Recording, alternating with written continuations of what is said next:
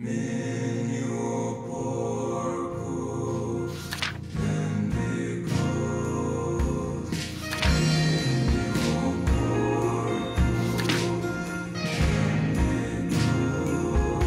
right, you ready? We're going to do it right now. Let's get into it, guys. So, spoiler alert, if you are playing Baldur's Gate 3, planning on playing Baldur's Gate 3, and you haven't reached Act 3, and you have not reached the culmination of Astarion's plotline, you're going to want to skip this portion of the podcast, because I am going to talk about that plot and its conclusion, and what happened yesterday when I concluded it, and my gripes with this.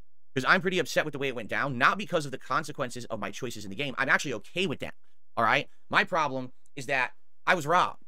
Yes, you heard that right. DSP was robbed yet again, but this time of something more than grocery bags. And I hate to break it to DSP, but him being robbed was kind of the consequences of his own actions. But I'll let him explain. That way we can get a better understanding of what happened. Okay? To give you a brief summary, because of my choices, a character left my party and gave me all the items in their inventory, except the ones they had directly equipped on their person, which were all unique items you can never get back. These are items that I spent over 120 hours during my playthrough collecting to make the perfect build, and now they're lost completely, erased from existence. Okay? Okay, so far sounds like a pretty shitty situation to find yourself in. I can understand why you would be frustrated about this, but DSP, exactly how did you come to find yourself in this situation? Was there a bug that occurred that caused this to happen? Did one of the characters just poof out of existence for no reason whatsoever?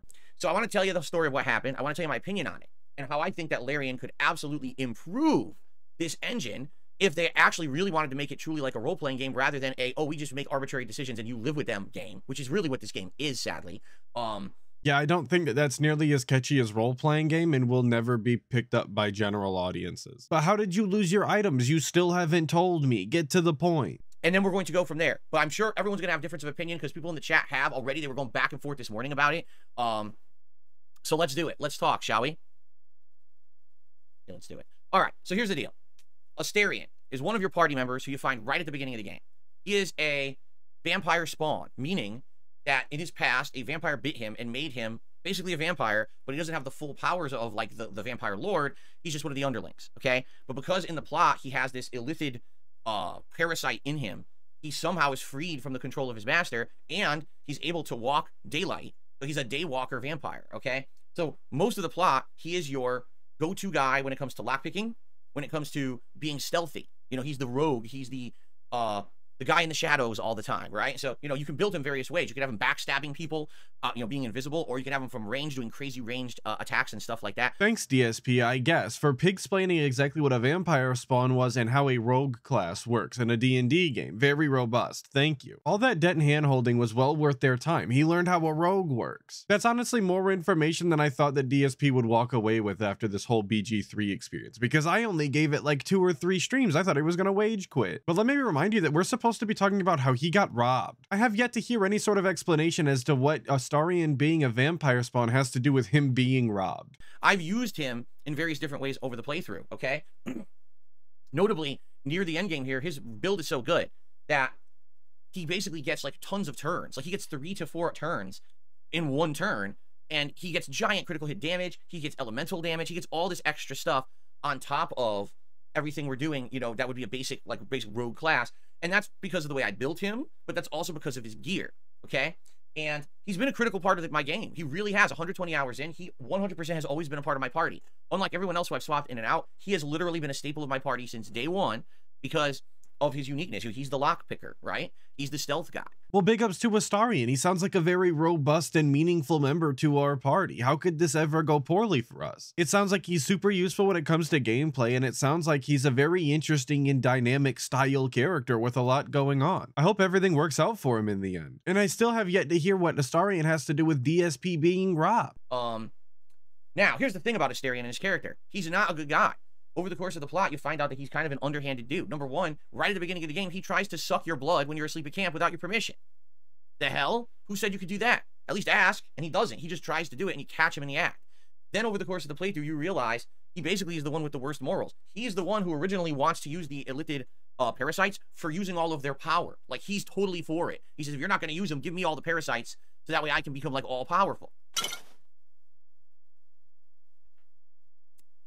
Who would have thought that the sneaky, underhanded rogue type that is also a vampire spawn has some questionable morals? I mean, literally impossible to see that coming, you guys. How was he supposed to know, dude? There's nothing he could do. And he says that you uncover this throughout the story as you continue to play, which is definitely true. You get more examples of Astarian's morality being called into question. But when you first meet him, the very first time you have an interaction with him, he tricks you and threatens to kill you if you don't explain exactly what's going on. I don't really know how you needed any more evidence than that. The man literally tried to trick and kill you instantly. I don't imagine that you would need any more reason to keep him at arm's length. Threatening to kill you is kind of already enough. Now, basically when you play through the game and you get to know him better, you kind of sympathize for the guy, because finding out all the crap he's been through in his life, being a vampire spawn, that he's gone through horrible things. He was very mistreated by his master, Cazador. That's the name of the vampire who turned him and controls him.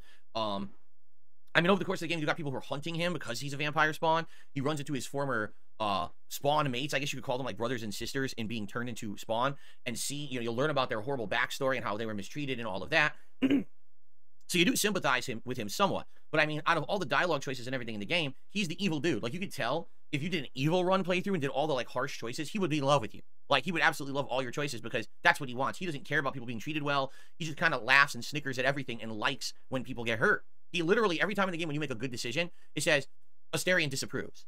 And he says all of that like it's a bad thing, like it's a negative to have a character that has differing morals than some of the other characters. Not everybody is going to be a good person, and that's especially true in these role-playing games, where people are supposed to have ulterior motives sometimes. Sorry to tell you, DSP, but not everybody is going to agree with every single decision that you make. But it's kind of weird, because obviously your first run in an RPG, a lot of people want to do kind of the goody two-shoes run, and then you'll go back and you'll do the evil run. Well, he's introduced right at the beginning of the game, along with all the other party members, and when you make the good choices, all the party members like the choices, just not him. Okay, and that's totally fine, DSP, because some people don't play a goody two-shoes run for their first run. Some people, you know, play it like an RPG and actually make decisions based off of their own rationale and their own thinking, rather than just trying to appease everybody all of the time. I played some of Baldur's Gate 3. I didn't beat it, but I played some of it, and there was many times that Astarian liked some of the decisions that I made, because I wasn't just telling everybody that I would throw myself into harm's way to appease them. Because the reality of the situation is that doesn't make any sense. Why would somebody be constantly throwing their entire party into danger just to make somebody that they don't even know happy, to complete some quest that they don't care about? And most of the party members are introduced really close to each other. So if you meet Astarian, don't like his character, and don't like his moral makeup, you can just pick a different party member to use instead of him. That's your choice. It's not weird at all that they put a character with differing morals at the beginning of the game so that characters can experience it. In fact, I think it's a great idea, because if you are going to do a run where you make at least some evil choices, Astarian can be there from the start and be one of your key players. So over the course of the game, if you make moral choices, Astarian dislikes you more and more. And there's a couple critical things you have to do during the game choices, during the plot, that make him change his character a little bit and his attitude towards you. Notably, there's this one time where he wants to learn about these runes that were carved into his back by his master. Now think about how fucked up that is. His vampire master literally, with a knife or something, carved stuff into his back, right? And he doesn't know what it is. And a demon shows up and says, I'll tell you what those runes are as long as you do a favor for me. Well, come to find out, the favor is an awful favor. He wants you to murder, basically, a creature that's a slave of his. It's another plot line. I don't want to really get into it and spoil it. But basically, again, the moral choices lead you to do things differently. Because you do moral choices, Astarian's angry with you. Oh, I didn't get to learn what the runes on my back are. Now, the funny part about that is, you just find out what they are later anyway, easily. It's not like, oh, it's a hard thing now and you lost out on an opportunity. You're just going to find out in the plot what they are anyway. So it doesn't even matter that he found out earlier or later. He finds out anyway. So there's no reason why he should be so upset with you. But he is anyway. Okay?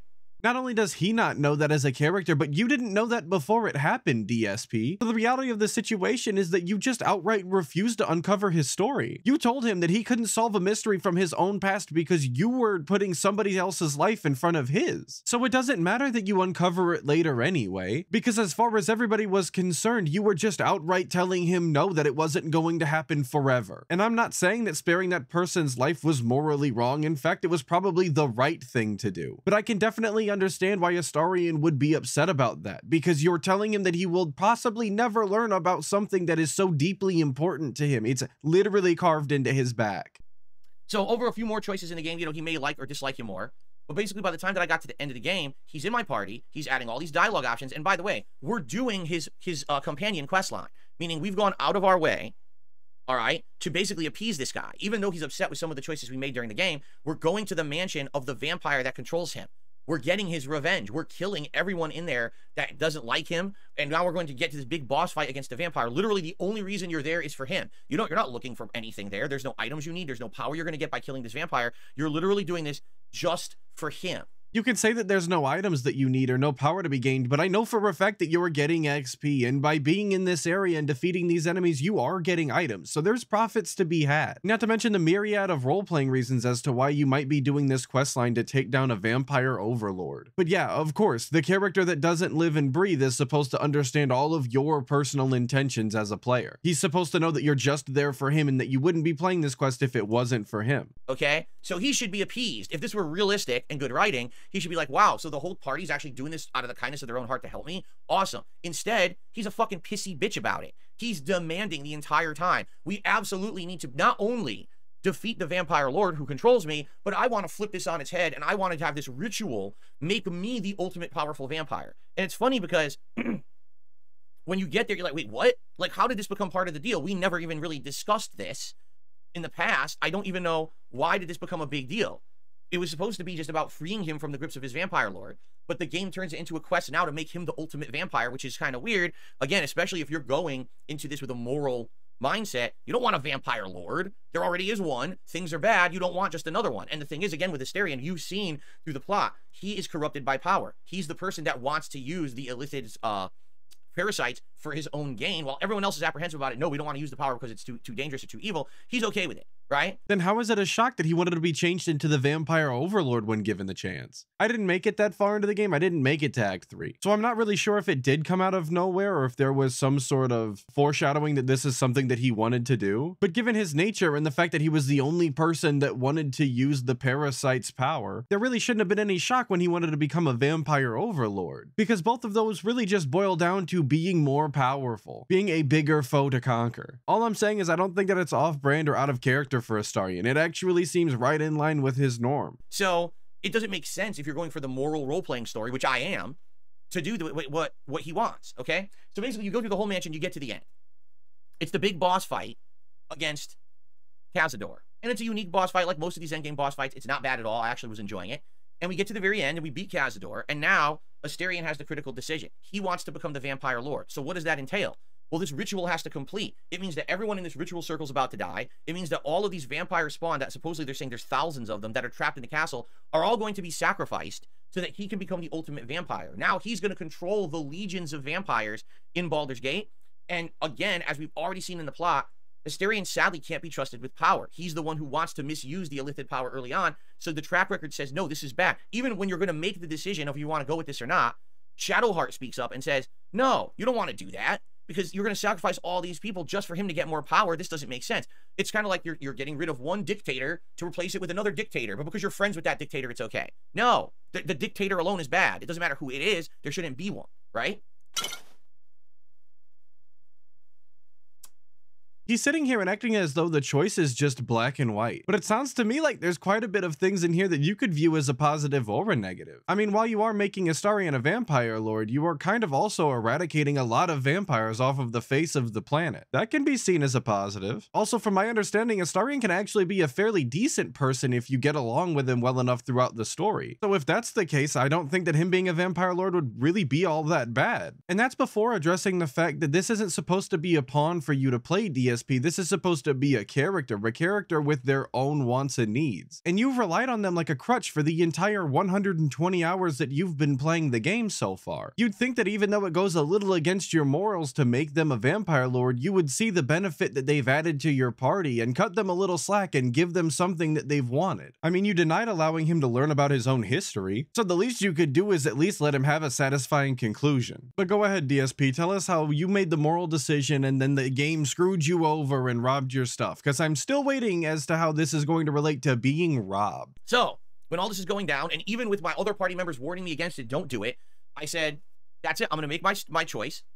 No, I'm not going to allow him to do the ritual, okay? So by the way, it's revealed that the writing on his back from Cazador is the ritual marks. It's just he was going to be one of the sacrifices for the ritual. And during the ritual, you rescue him. So again, all the things you're doing for this character, right? You went to Baldur's Gate, you went to the mansion, you kicked the vampire's ass, and you saved him from being ritually sacrificed.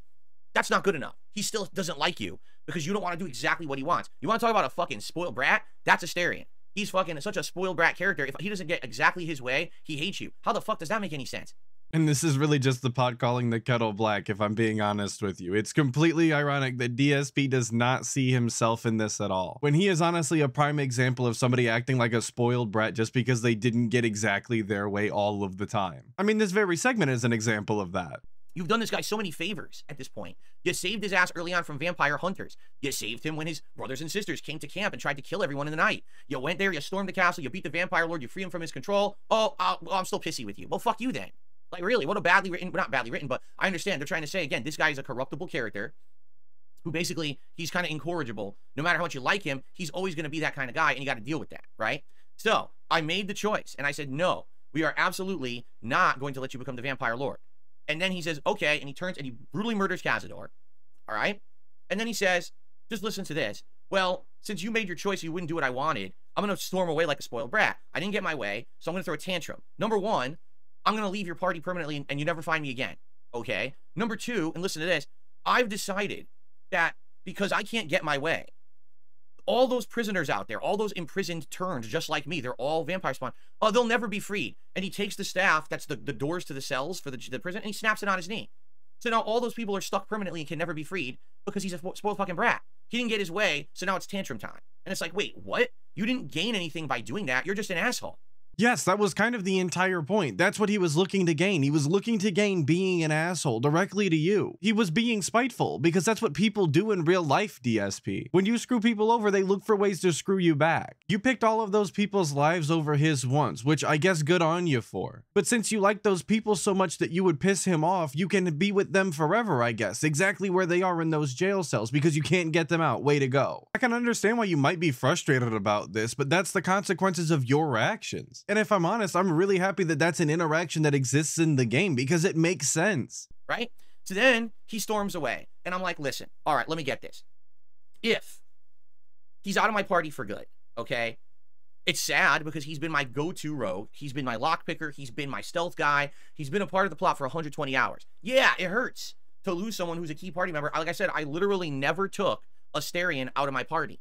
He was there from the get-go, and he's the only character that I always had in my party, right? So you would think with how long DSP has had him in the party, how useful he's been, and the character that he was supposed to be getting to know along the way, that he would have some sort of leniency and favorability towards Astarion, but that was just not the case. To me, this just screams that DSP views all of these characters that are in his party as pawns that are supposed to follow his every thought, instead of actual characters that he's supposed to be interacting with and having some sort of loyalty to, given that they've been through all of these harrowing adventures together. But I guess we didn't need Baldur's Gate 3 to show us that he doesn't have any loyalty to people that he holds close. I mean, you could just look at the way that he handled his friend style situation in CT. There was definitely no loyalty to be had back then either. So it sucks to lose him, but I said, I'm going to live with the consequences of my decisions. I chose the moral path. That's the path that he didn't like. If he doesn't like me and he doesn't want to be with me anymore, that's fine. Leave, okay? So I receive a sack of items in my inventory. It's over 100 items. I said, oh, this is his inventory. This is what he had sitting in his inventory, and they give it to you so that way you don't lose all the inventory items when he leaves the party. Fine. Honestly, I don't even think that you deserved that, DSP, because given a real life scenario, that person would have just stormed off and stole all of your shit. But it was very robust of Larian to cut you that slack, so big ups for that. So we go back to camp. So what are we going to do? Well, for now, Astarion's gone. Let's just get someone else quick in the party. Let's do another mission. So I did. I put another character in the party. We went and got another mission. We actually recruited another character, which is wild. I recruited a new character 120 hours into the game. I'm thinking that's probably the last one. Just a small nitpick, but I do find it irritating that he's being upset about still uncovering new characters and new party members to recruit this late into the game. He just has no appreciation for the amount of content that is actually in this game. The fact that he's still finding new characters that he can actually recruit is still astonishing this late into the game. Because given how far he's made it, most games by now would have already introduced all of the mechanics, all of the characters, and been a boring slog for the latter, what, quarter of a game? But DSP said himself that he's not looking for a new experience. He's not looking for the game to keep things fresh with new mechanics and new characters. He wants to get comfortable. He wants to do the same thing over and over again and start steamrolling enemies so that he can actually have some sort of fun, because that's how he has his fun. So someone says, you know, in this game, the cool thing about it is once you hit level 12, which is the max level, which I hit a while ago, you can respec characters to however you want. And so you could essentially make a second Asterion out of this new character, Minsk, who we recruited. And I was like, oh, okay, that's neat. Let's do it then. So we did. We literally went in and built Minsk into the same Gloomstalker build that Asterion had. And I was like, well, this is excellent. Let's just have him be the new Minsk. And we'll have a new character to boot, and we'll get to learn new lore and everything. This will be neat. So we do all that, and I'm like, well, here's the thing. Half the stuff that Asterion was doing was because of his gear. He had a piece of gear that gave him a first attack every time, every fight. That was a critical hit, giant damage first attack, which is awesome. He had a piece of gear that was the best hand crossbow in the game, doing both force damage and regular damage, and it has special properties. He had a new sword I had just gotten out of the plot. It's a one-handed sword that acts like you're dual wielding. So you can attack with this sword, but get a second free attack, and it does full damage as if you're holding only one sword. It's super duper good. So he's got all of these things. He had the ability to cast a magic missile spell for free, and that's huge because there's situations where you need a guaranteed hit, and he can get it. Damn, it sounds like Astarion is actually a really useful member of your party and somebody that you should have treated better than you did so that they didn't wind up leaving your party or something. It seems like you undervalued the role that he was playing in your adventures and that you should have realized before you decided to piss him off that he was actually super valuable. So I got all this good equipment on him. It's really good equipment. And again, this is rare equipment that once you have it, but you can never, ever reproduce it or get it back if you lose it. It's a one-time deal. It's completely unique equipment, okay? So I'm building Minsk up, and I opened the pack that Asterion had given me of all his items, and I'm trying to transfer the armor over, and I'm like, wait a minute. Now, I know for a fact he had a piece of equipment that gives him the critical hit. I can't find it. Wait a minute. Where are the hand crossbows that I've had him use the whole game? I'm looking. None of it's there. Huh? So the game programmers at Larian had the foresight to say, well, if we have a character leave, they got to give you the items from their inventory because they might have a quest item in there, right? And if there's a quest item in their inventory and they leave, you can't complete the quest. You could soft lock the game. And they didn't want that to happen. But they didn't think enough forward to say, oh, yeah, by the way, if a person leaves your party, they have equipment on them, and they should also give you their equipment, right? How would I have known that a character leaving my party means that he leaves with unique critical items that I built over the course of the game specifically for his build, and now because those items are gone, I can never use that build ever again. They're not critical items in the sense that they're critical to the plot though, DSP. That's the thing. They're critical to the one build that you've built your entire party around, apparently. And how did you actually want them to do that, DSP? You wanted them to have the character stripped down naked right in front of you into their underoos before handing all of their gear back to you? As if they didn't put in any work to get that gear for the party, as if some of that loot isn't theirs? Like I said, if this were a realistic situation, he would have just ran out and stole all of your shit rather than give you any sort of inventory back. So they already did you a favor. Asking Astarion to literally strip down and give you the shirt off his back is far, far too much. And it's true. With this particular build that I made, I can never have that kind of combination of attacks or gameplay ever again. It's lost. All right. Now, here's the thing, because some people have been defending this. All right. And here's the thing again. I'm all for having your choices in any game have consequences. There's too many games today where it's the illusion of choice. You make a choice and didn't really affect anything. This was going to happen no matter what. And it's bullshit. And I don't like games like that. I like games where your choices directly impact the results and the plot and all of that. I really enjoy that. I'm okay with actually having a character who's written to basically kind of be like a spoiled brat, like Asterion is. And that's okay. I'm not arguing with the character. The character's fine. But if I make a moral choice and he's going to leave, all right, I'm okay with that. What I'm not okay with is the game now having a new game mechanic, never explained ever throughout the entirety of the game, and a game mechanic that they had enough foresight to say, we don't want to soft lock you, so we're going to give you all of his inventory, but then he's going to run away with all the items that he has equipped. It doesn't make sense, okay? It just doesn't. You might say, well, what's he going to do? Strip naked when he leaves your party? Yeah, because here's what should happen. If he says, well, I'm leaving, immediately you should say, hold up. We just went through a 120-hour journey together, and if you're leaving, that's on you, and I give you the option to leave if you want to leave the party.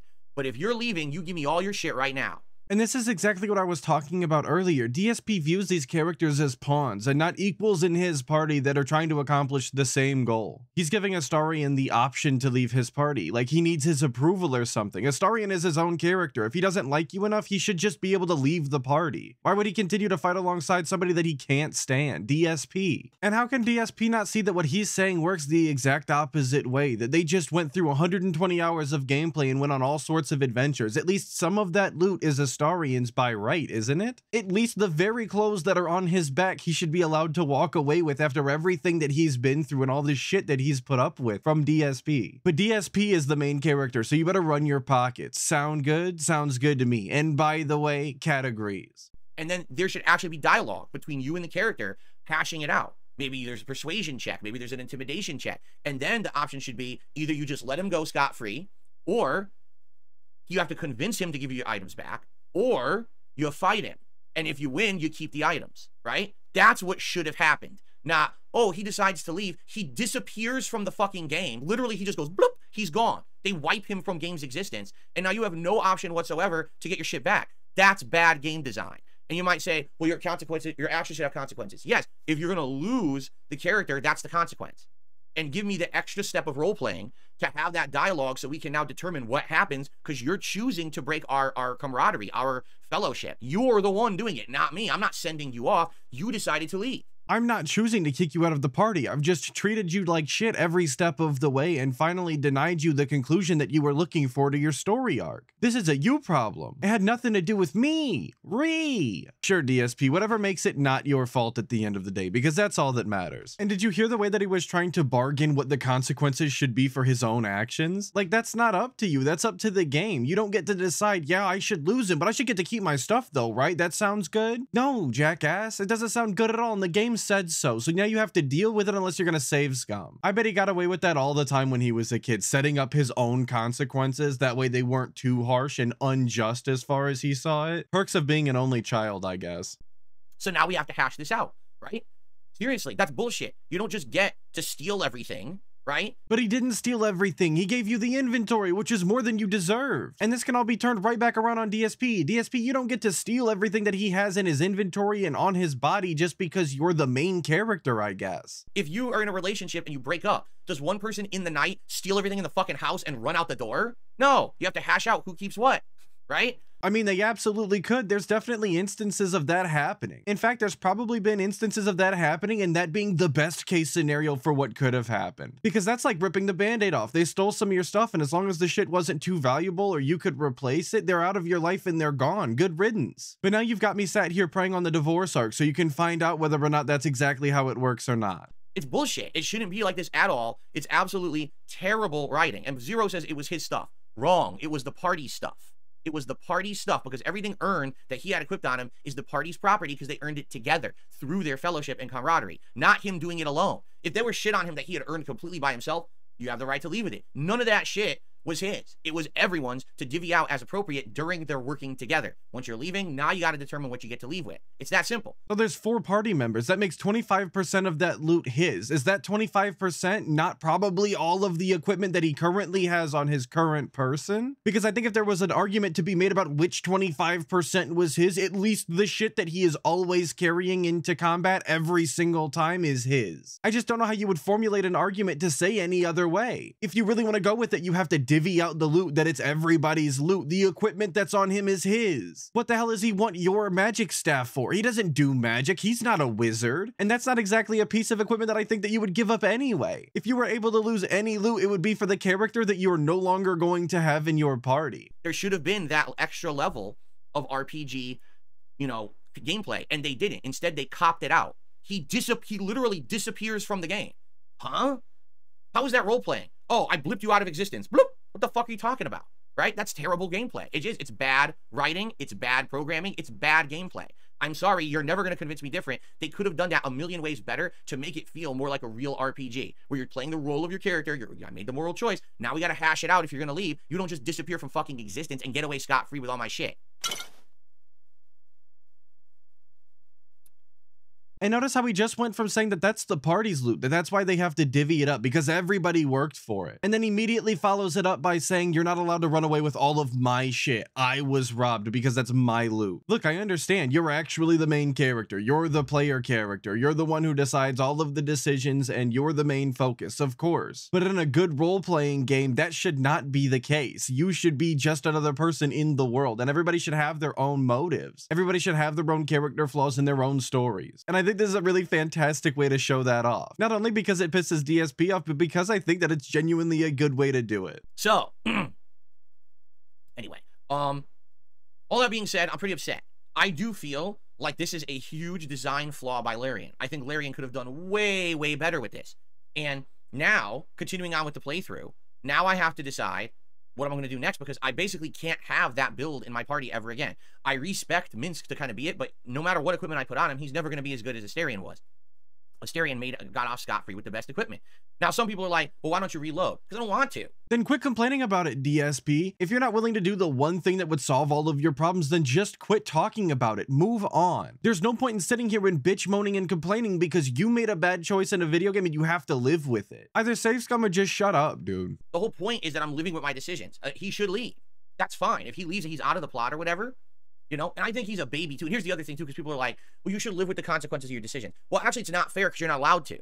Because my decision was, I don't want him to become the vampire lord, so I don't sacrifice thousands of vampire spawn. Then he breaks the staff on his knee anyway. So now the vampire spawn are already screwed. You've basically negated my decision. Basically, the decision was either go with Astarion and do what he wants, or else get a bad ending. Well, that's not a decision at all. That's a trick. Just because there was a little bit of deceit involved, DSP, does not mean that you didn't make a decision. You absolutely picked one of two options, and just because you picked the one that you didn't like didn't make it not a decision anymore. It is the definition of living with the consequences of your actions. You don't have to like the consequences for it to be true. The fact that there's so many things that you didn't see coming in this storyline is actually really cool. You didn't know how this person was going to react when you made the decision that you decided to make. And that's true about people in real life too. You're just such a control freak that you can't seem to appreciate that even in a video game. Everything has to go your way all of the time. It always has to be fair to you.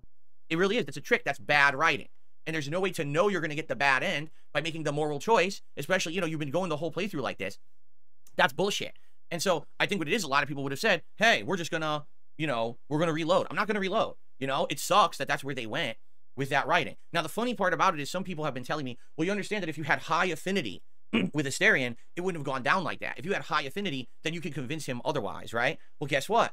I can't have high affinity because I'm doing a moral choices roleplay. And this is just bullshit. Because in my own gameplay, Astarion is one of my characters that I have the highest affinity with, and I make the majority of the good choices. I'm not gonna say that I make all of the good choices, but I definitely make some snarky comments as well, and that's enough to make Astarion rather pleased with you. In fact, he's got a higher affinity for me than other characters that I would actually rather have a higher affinity with, if you know what I'm saying. So not only is it an impossible feat, but honestly, it's one that I found rather easy. The whole playthrough, I've been trying to make the best moral choices, right? There's been a few here or there that are very tenuous, I would say. But for the most part, I'm going with the moral choices, so I'm going to live with that.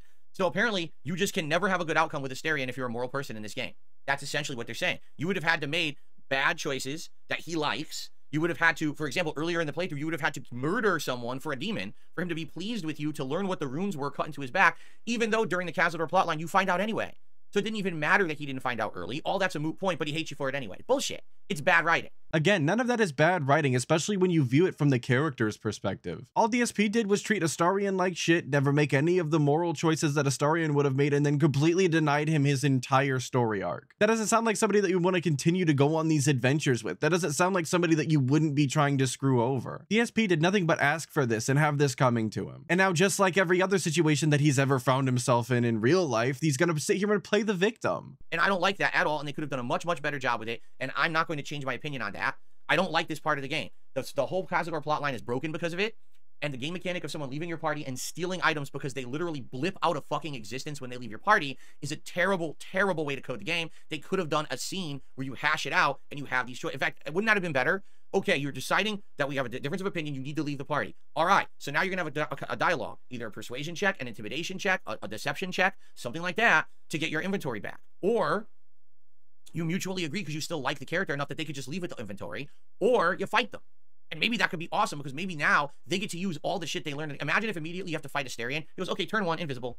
Oh, fuck, where is he? And he backstabs one of your characters, and he's so powerful because he's your party member, he insta-kills one of your characters. Right? Like, oh shit. Like, that would be dope. I think that would be amazing if you have to actually fight it out with them at the end for them to get their way. But they didn't put that in the game. I guess that was too tough, or they just didn't have the design choices. They didn't think of it. I think that would have been amazing. I bet you would have thought that was amazing, DSP, because then you wouldn't have to live with the consequences of pissing off Astarion to the point where he left your party without your permission. This entire segment is just a cope and a seethe about how he would have made a better game where he didn't get robbed if he worked at Larian, and they're stupid because they allowed a character to leave with his stuff. Like, games haven't done that a million times in the past. Like, all those old RPGs that Baldur's Gate 3 is emulating really well didn't do that exact same thing. Yes, it sucks. It's supposed to suck. It's part of the gameplay. It's part of your decision. I feel like I'm just repeating myself at this point, but it stands every single time. Then you want to talk about a game that resonates as like a truly unique experience. That would have been something I've never experienced in a game before, and I would have been like, wow, that would have been ultra awesome to have in the game. But instead, they literally took the easy way out, and they blipped the character out of the game. Bloop, done. Code, line of code, remove. Bloop, done. What the fuck is that?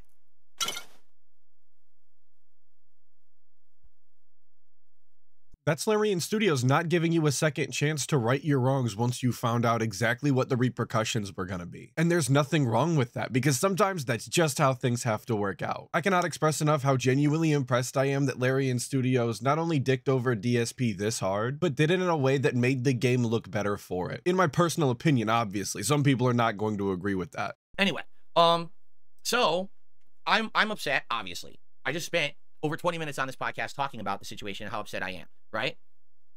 There you go. Shadow Dancer says, roll a 1, no bonuses. I like the fight idea, but bump his stats, make it a boss fight. Yes, I would love that. Make them a boss. Now you have a cool, epic boss fight to get rid of this character from the story. If you kill them, well, that's why they're gone. But if they win, you know, it makes sense. It totally makes sense. I think people would have loved that. No, I would have absolutely loved that. It would have blew me away if that's what happens. I would have never expected that. And I would have been pleasantly surprised. But instead, it's seriously the easy way out. Disappear. So lame. I wonder if he would still think that that decision would be cool if when you fought Astarion and you got your gear back, some of it was debuffed or de-leveled because you ruined the gear in the fight. I wonder if he would still be a big fan of the idea, or if he would be complaining because there's a new mechanic introduced in the game that isn't anywhere else. And how was he supposed to know it wasn't a decision that he made? Because I think just killing the character and getting all of your stuff back essentially for free is just far too easy. That's a coward's way out. That's you, again, not living with your decisions. Also kind of unsettling when you think about the idea that he gave the example of breaking up with someone and then leaving in the middle of the night with all your stuff, that his first solution is, well, maybe you should just kill him and get all of your stuff back. I'm just saying, there's a reason that we were concerned where Cat was. Make my own game. Weary Mark, I bought this game. I have the right to criticize it. I played it over 120 hours. I can tell you where there's room for improvement instead of just sucking the balls of Larian Studios devs, okay? I don't suck balls. I tell you how it is. This is an awful part of the game that should be improved in future installments when they make them. They should make it better, not fuck you over. And the other part about it is, people are saying things like, well, if you had known that you were going to lose the inventory, right? Then basically what would have happened is, you would have always done the decision to appease the person so they stay with you. You're right. And I think now, what you're seeing now, okay, is essentially the problem with this game. How is that a problem with the game, DSP? That's your decision to make everybody happy all of the time. It's not the game's fault that you're prioritizing optimization for your build and your characters over actually playing the game as it was intended to be played, a role-playing game, where your decisions matter and you can pick any decision that you want. You just have to, again, live with the consequences. Because again, as somebody who played, I don't go out of my way to make everybody happy all of the time, because sometimes I don't like these characters. I'm not putting up with their shit, and whether it's unoptimal or not, I want them gone. But of course, that's my gameplay. DSP's gameplay is always as optimized as possible because he's handheld by the dents, and that's the way that he likes it. A morally good run where he's as OP as possible and gets all of the best loot all the time. What a fun way to play every single game. Truly Mr. Variety. Now that you know that if a character leaves you, you lose their inventory, what's going to happen is, for a lot of people, they're just going to make the whole game about appeasing the party members because they want to keep them in the party, so you have that option of bringing that person in for whatever reason, for the plot, for a fight, for lockpick, whatever. You always want everyone happy with you, right? They're your party members, DSP. They're supposed to be your friends, your comrades, your fellowship, your brothers in arms. You're supposed to want to make them happy because you like them. Now, I'm not saying go out of your way to make every horrible decision that they want you to make simply because you like them, but you should be trying to appease them at least on some scale. But this just continues to further my point that DSP is viewing these other characters as his pawns that are going to do his bidding without any sort of question, completely missing the point that these are individual characters with their own thoughts and feelings on situations. I don't know why he insists on having these weird, in-depth discussions about the game design behind this game, because it's very clear he doesn't understand it. And every single time he does one of these segments, it's only proven more and more. So instead of it being an RPG where you can simulate who you really want to be and make the choices you want, instead it becomes, I'm a pleaser, a yes man, a person who just appeases my party members so they'll never leave and I won't lose all of this work that I put into the game. That's terrible. That is absolutely awful. That's bad writing. That's bad gameplay. That's bad everything. No one should have to play the game walking on fucking eggshells, wondering if they're going to piss one of their party members off and they leave and then you're fucked because the game mechanic is they disappear from the universe, right? But isn't that realistic, DSP? Isn't that what happened to all of your friends in Connecticut? Didn't you treat them like shit? Didn't you not walk on your eggshells? Didn't you not pay them? So they just decided to up and leave your entire life and poof, disappear? Apologies for snapping into the microphone, but sometimes when you say poof, you feel it, you know? So I guess real life has lazy writing as well, if it has the same experience as the game. It's the only logical conclusion. So that's terrible, and it should be improved. Absolutely, positively, it should be improved. It's not. All right, I think that's something that, again, whether they patch it in or whether that's something that in a future installment they put into the game, that should be dramatically changed and overhauled. That's one of my major gripes with the game right now. I have a few gripes with it. As you know, I played 120 hours and I had some criticisms of it. This is probably my strongest one right now, that you could screw me out of unique gear I worked my ass off to get and to create this build over the course of the playthrough, and now you screw me, right? That is so unacceptable in my opinion. So...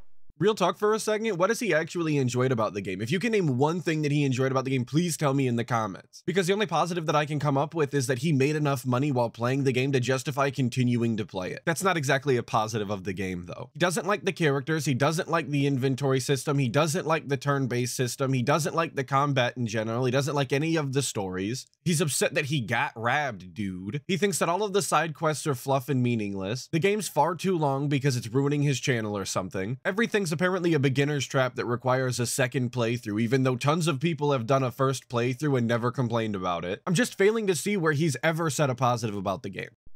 Anyway, that's my take, and you can disagree, and I'm sure there's tons of people out there who disagree. If you disagree, I want to hear your take, and I want to hear why you disagree in a valid way, not just, oh, you're wrong and Larian's right, right? That's ball sucking, okay? No ball sucking, right?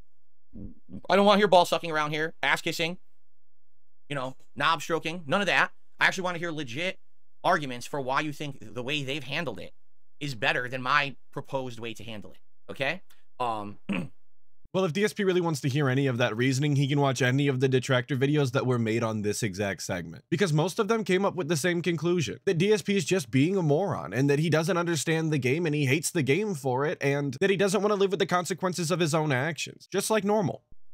So, and by the way, here's another thing that people have said. Well, other RPGs do it. What RPG? Name one RPG where a character leaves your party and there's no option to ever get them back and get your gear back. For all my visual style watchers, shout out the redundancy, obviously. If you watch DSP's chat from this moment on, you will see a bunch of different game titles that have this exact mechanic in it. But for all of my audio only style, I'll let him talk for a bit more and then I'll run you down a list of a bunch of the games that they mentioned. Because there really is a host of games that have this exact same mechanic that DSP is talking about, and they're old games that he should be familiar with.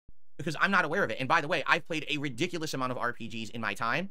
I'm literally playing an RPG right now called Like a Dragon Infinite Wealth. There's two parties. When you switch from the plot from one party to the other, you still have access to the inventory of the other party that you can't play with. Okay? I've played many Final Fantasy games where a character will leave with inventory, but later on it comes back. Or they put the inventory into your party inventory. They don't just remove it magically. It doesn't disappear. The character doesn't blip out of existence.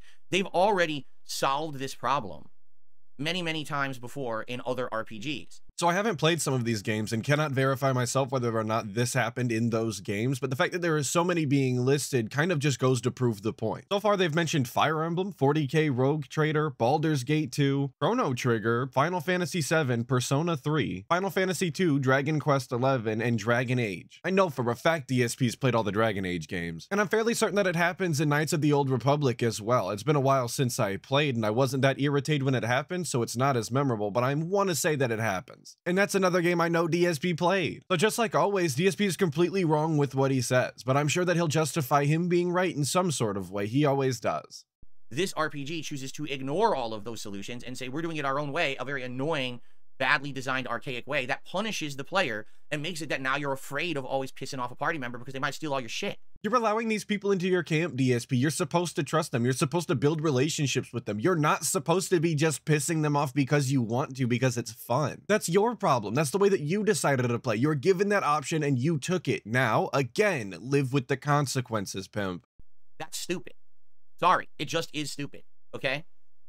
And it's funny because now some people are saying, well, what about Final Fantasy Tactics? Oh, Final Fantasy Tactics, a PlayStation 1 game, excuse me, from the 1990s. That's your best counter to what I'm saying in 2024, over 25 years later. Nothing's advanced since then. Nothing's gotten better. Right? You gotta love that he cherry-picked exactly one example that he thought that he could debunk and dunk on instead of addressing all of the other games that people listed that are much more modern. Never change, Phil. Never change. How about this? If you want to play Final Fantasy Tactics, go play Final Fantasy Tactics. This is an RPG in the modern day that's supposed to have modernized mechanics that are appeasing and appealing to the player. All right? I'm playing this game because I want to simulate a certain style of moral compass in my main character, and I should be able to live with the choices without getting dirty surprises like this, being completely screwed. But that's exactly how that role-playing would go, DSP. That's the realistic thing that happens. You think that you're making a good choice, but when the consequences actually get rolled out, when you actually see what happens based off of your actions, it's not what you think all the time. You can't 100% think everything through. Sometimes unforeseen consequences happen. I don't understand how he's not grasping this concept. Like, he doesn't live in reality. He lives in a different world completely, where every single decision he makes is 100% thought out and foolproof. Because if that's the case, I have to beg to question how he actually wound up in this situation. Was this intentional, or were these the unforeseen consequences? How does it make any sense that Asterion had the foresight to say, well, we don't want to soft lock you, so we're going to give you a bag full of all the items that Asterion had in his inventory, but not anything he actually has equipped on his person? That's bullshit. Either it's all or nothing. Not being selective about the shit. That's really stupid, you know? So now he's just spitting in the face of the favor that Larian essentially did for him in giving Astarion's inventory to him instead of just taking the whole thing outright. And at the same time, Mr. Black and White tells us that it's all or nothing, doob. So I guess there's no 50 Shades of Grey on this one. So, sorry, don't like it, not going to like it. You're not going to change my mind, whether trying to yell at me and saying that I'm wrong or, you know, oh, other RPGs do it this way. It's bad.